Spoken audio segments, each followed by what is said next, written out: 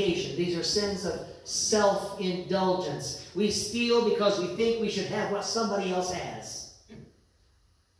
We swindle to get what we cannot fairly earn. We violate God's standards for sexual behavior because we are sexually starved, or because we think we were made a certain way, we were born a certain way, or just because we want it a certain way.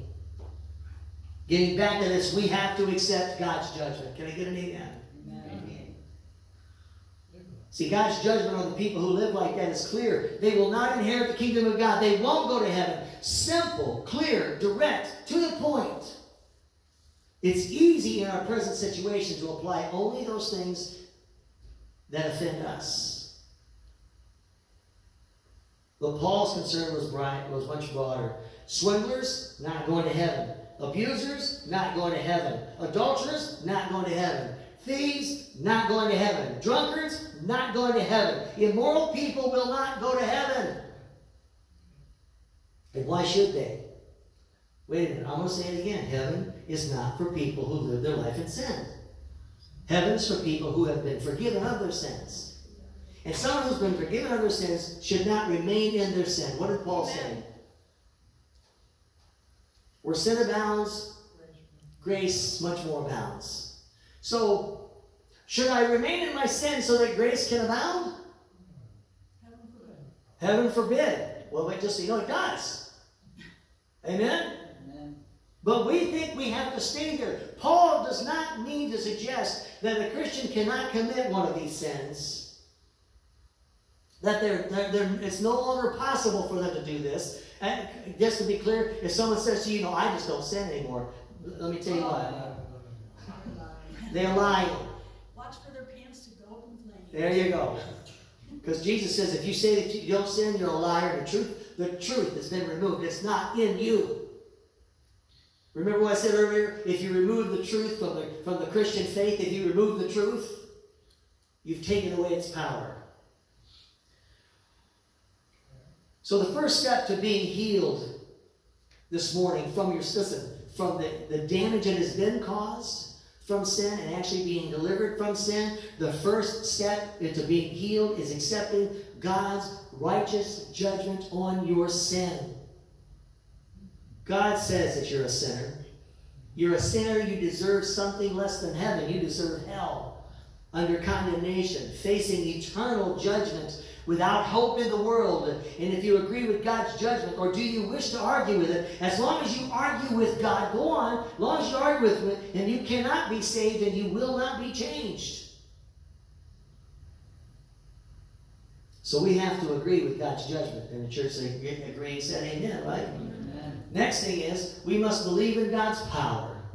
There's power, wonder working power. Do you believe that this morning? I mean, in some ways, this is harder than the first step.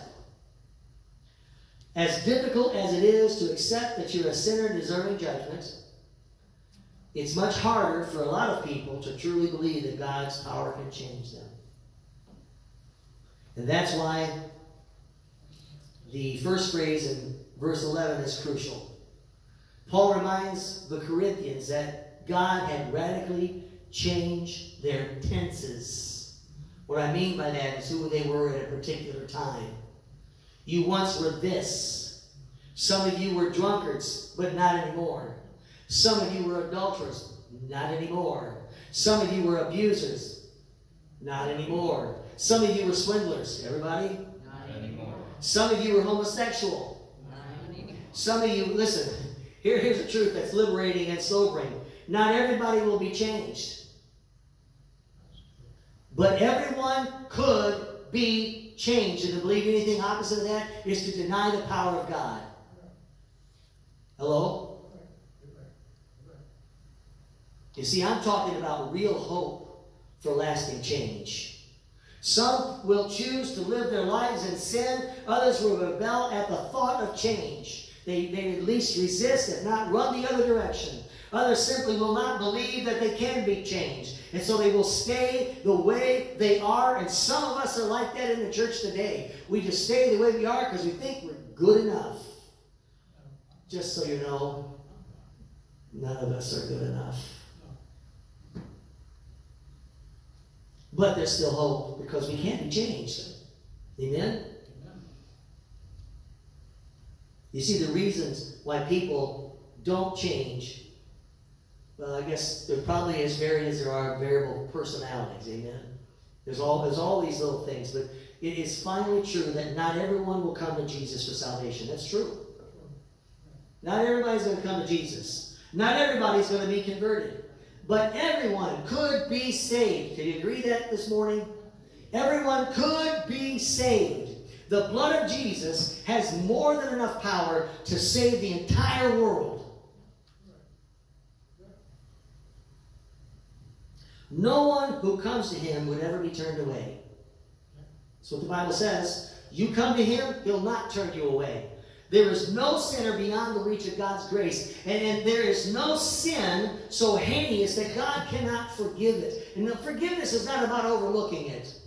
Forgiving it is about throwing it aside and changing the person to the point where it's as if it never happened. This is our great hope. The reason that we send missionaries all around the world, the reason that we have churches, the reason that I serve here, the reason that we should want to come here is because we want to see the move of God in our lives, in our families, in our neighborhoods, in our communities, in the world. This is our great hope. The reason that we send all these people around. Everyone could be saved, and everybody needs salvation.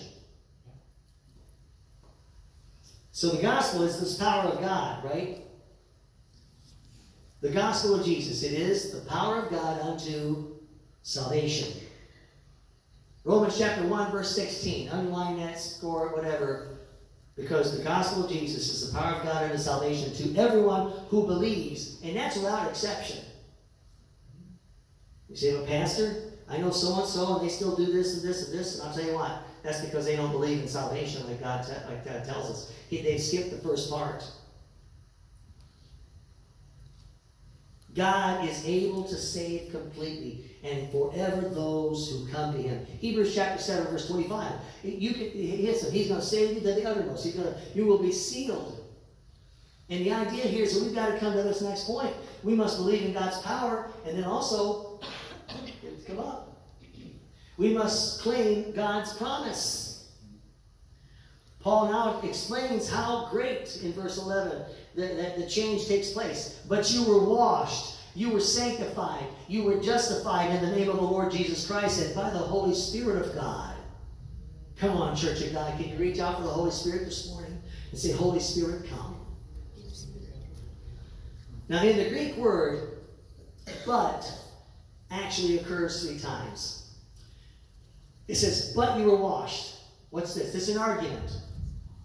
But you were washed, but you were sanctified, but you were justified. In other words, there's an argument going on. There's an argument. I can't help myself. I can't give this up. I can't stop doing this. I can't stop thinking like that. I can't stop doing this. And he says, stop right there. Yes, you can. Because you were washed, but you were sanctified, you were justified. It's Paul's way of emphasizing this remarkable change that happened to those people a couple thousand years ago in Corinth, and it can happen here in New Buffalo, in Michigan City, in LaPorte, and all around the town. Amen? Amen. You were washed. When your clothes are dirty, what do? You put them in a washing machine. You add some detergent. Turn that washing machine on and come back in 40 minutes or so. What happens? You take your clothes out, the dirt is gone, and the clothes are clean. Now you transfer that image of Jesus. Transfer the image of the blood of Jesus. Before you came to Christ, your life was dirty. Your life is unclean. And when an unclean life is washed in the blood of Jesus, spotless. Do you believe that this morning? What's that? How'd that old hymn go? There is a fountain filled with blood, drawn from Emmanuel's veins, and sinners plunge beneath that flood, lose all their guilty stains, lose all their guilty stains, and sinners plunge beneath that flood, lose all their guilty stains. How many will lose those stains? You say, the pastor, I can't forget, and other people won't let me forget. Well, no, stop. Yes, you can forget it. If you just push towards the mark and high calling in Christ, you can't forget it. You know, that's the power